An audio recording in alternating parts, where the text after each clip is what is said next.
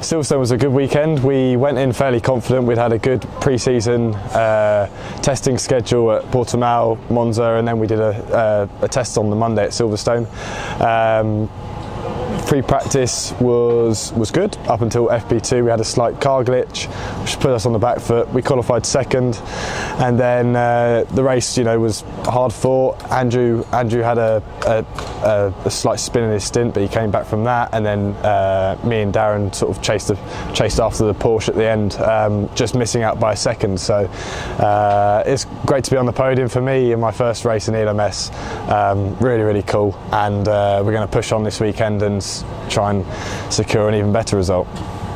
It's a massive honour to race in the European Le Mans series. 2 years ago when I joined the team, I didn't really expect to get to the ELMS so quickly, and so to be here at the age of 20 is a massive honour, and there's some great teams, great drivers as well, and it's the highest, one of the highest level championships in Europe, and even the world. So yeah, to be here is a fantastic opportunity, and we're pushing hard to make sure that this year is one to remember.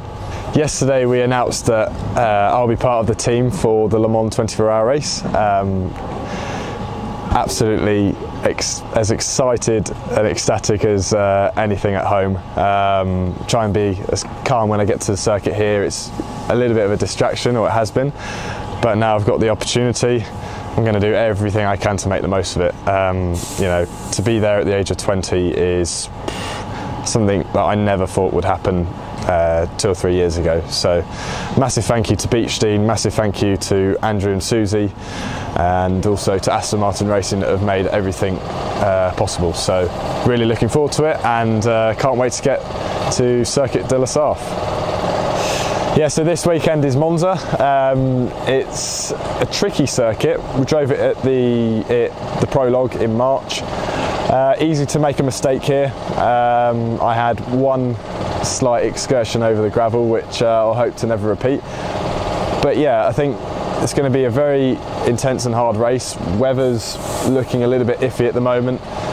We're relatively similar in speed round here to the LMP3s, so with that in mind, I think we just need to be careful, when we're in dices and with the bronze drivers, just looking out for them.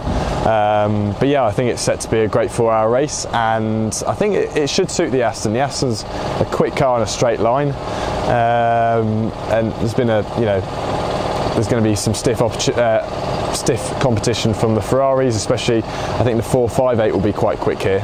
It's generally been a quick car in a straight line, so we'll see how we go, and hopefully we can replicate or do something similar to what we did at Silverstone.